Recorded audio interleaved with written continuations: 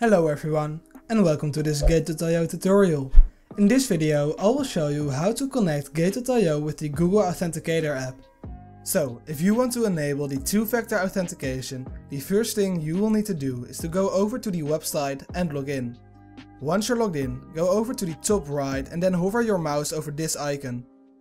You'll then see this pop-up. Over at this pop-up, go over to Security Verification. You can also see your current safety strength right here. As you can see, my current safety strength is too weak.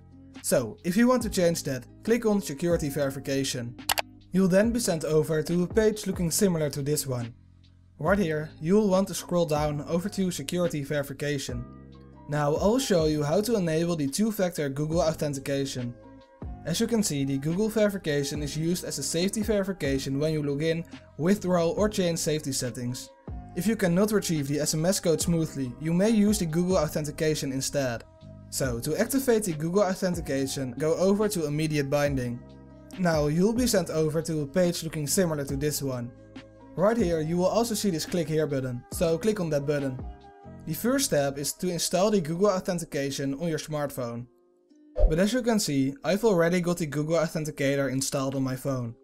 The second step to set up the Google Authenticator is to click on the plus button to add a new account. So open up the Google Authenticator and then click on the plus button in the bottom of the right side. Now click on the scan QR code button. Since my language is most likely different from yours, you need to click on the button with the camera in it. Right now I've got Gate.io over in the Google Authenticator, but we're not done yet.